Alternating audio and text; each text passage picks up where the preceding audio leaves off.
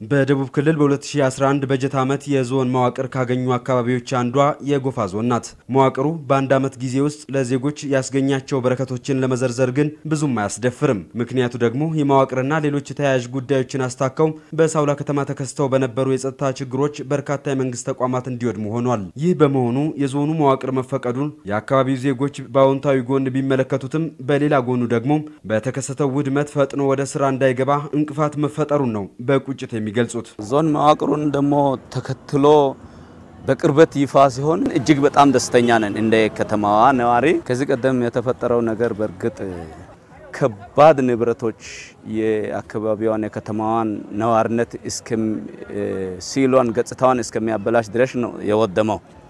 በዛ እኔ የሚሰማኝ ምንድነው በጣም ተጸጽቻለሁ እኔ በራሴ የኛ ክፍተት ነው ብዬ ማስበው ባናቃጥለው የመጣውን የመዋቅሩን እንትን ቀጥታ ወደ ስራ ብናወርደው ጥሩ የሆነ እድገት ይኖር ነበር ብዬ ነው ማስበው። እዛ በጣም ነው አሳዛኝ ነው። ብዙ አሁን ንብረቶች የመንግስት መስሪያ ቤቶች ወድሟል። ብዙ ንብረቶች መረጃ እስከ ማጣት ድረስ ነው የደረሰው። እዛ ላይ በጣም ነው ቅር ያለን። ምክንያቱም እንደዚህ ማድረግ አልነበረበትም። የከተማው የሰላምና ጸጥታ ጽሕፈት ቤት ኃላፊ አቶ አብርሃም ወራባ የተቋማት ውድመት አስተዳደራዊ ስራዎችን በአግባቡ ለመምራት ትልቅ ጫና እንደፈጠረባቸው ገልጸዋል። ይሄንን ለልማት ማዋል የሚቻለው ገንዘብ ነው አሁን ወደ ኋላ ተመቶ አዲስ ጎጆ የመሰረትን አሁን ወደ ኋላ መተን አዲስ ጎጆ የመሰረትን ያለ ነው። ወደ ኋላ ወደ ግዢ አናስብም ነበር። የተሻለና ረጅም እድሜ ያላት ከተማ ነበረች። በረጅም እድሜ ውስጥ ደግሞ የሰበሰበችው ነገር ነው የጠፋው። እንደ ኃላፊው ገለጻ በተለያዩ አካባቢዎች የሚነሱ ማንኛቸውም አይነት ጥያቄዎች ህግና ስርዓትን የተከተሉና በሰለጠነ አግባብ ብቻ መቅረብ ይኖርባቸዋልም ብለዋል። ኃይልና ሌላ አይነት እንቅስቃሴ እድገትን ይቀጫል ወደ ኋላ ካለንበት ወደ ኋላ እንድንመጣ የሚያደርግ ጉዳይ ስለሆነ ማንኛውም ህብረተሰብ የመጠየቅ መብቱ እንደተጠበቀ ሆኖ የሚጠይቀውን ጥያቄ ግን በሚጠይቀው ልክ ምላሽ ለምን አልተሰጠም ሊል አይገባም። ጥያቄ ጊዜና ወቅትን ጠብቆ ምላሽ እንደሚሰጥ በመተማመን መጠየቅና የራሱን የጠየቀውን ጥያቄ በትግስት መጠበቅ መቻል አለበት የሚል ሐሳብ አለኝ።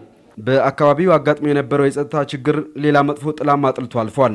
ለአብነትም በከተማው ሰላምና ጸጥታ ጽሕፈት ቤት የሚሰሩ ከ20 በላይ ሰራተኞች 3 በ3 በሆነ እጅግ ጠባብ ክፍል ምቹ ባልሆነ የሥራ አካባቢ ስራቸውን ሲያከናውኑ ተመልክተናል። ፀሐይ ሰዓት ራሱ ጥለን ነው የምንወጣው። ደጅ ባለ ጉዳይ ሲወጣ ተመልሰን እንገባለን። ያው ኃላፊው ጋር አንድ ላይ ተጣበን ነው የምንቀመጠው። ማን 6 ስራ ሂደት ነው እዚህ ውስጥ ያለው 6 ስራ ሂደት ሁሉ በአንድ በዚች ክላስ ውስጥ ተጣበው አብሮ እየኖሩ እዚህ ጋር ሲያወር አንዱ እዚህ ጋር ይረበሻል። በእንደዚህ ሁኔታ ላይ በጣም ተጨንቀን ተጣበን እየሰራን እንገኛለን። እንደዚህ ተጨንቆ ሲሰራ ይሰራል አይሰራም የሚለው ነገር ለሁሉም ሰው ግልጽ ነው። የጎፋ ዞን ምክትል አስተዳዳሪና የሰላምና ጸጥታ መምሪያ ኃላፊ አቶ ብርሃኑ ጁፋሬ የከተማ አስተዳደሩ 90 በመቶ የሚሆኑ ተቋማት መውደማቸው ገልጸው አሁን የግል ቤቶችን ተከራይተው ነው አገልግሎት እየሰጡ የሚገኙት ብለዋል። በወቅቱ በተለያዩ የንብረት ማውደም ተግባር ላይ ተሳትፈዋል ተብለው የተጠረጠሩ ዜጎች በቁጥጥር ስር ውለው ጉዳያቸው እየተጣራ ይገኛልም ነው ያሉት። ተጠርጣሪዎች በህግ ቁጥጥር ስር ውስጥ እንዲውሉ ሁሉ ተደርጎ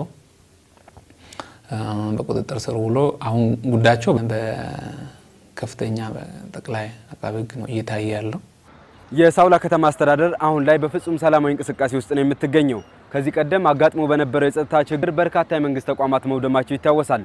በዚህም ለከተማ አስተዳደሩ የተለያዩ ልማቶች ይውል የነበረ ከ1.2 ሚሊዮን ብር በላይ በጀት ለነዚህ ተቋማት የቤት ኪራይ እየተከፈለ ነው የሚገኘው።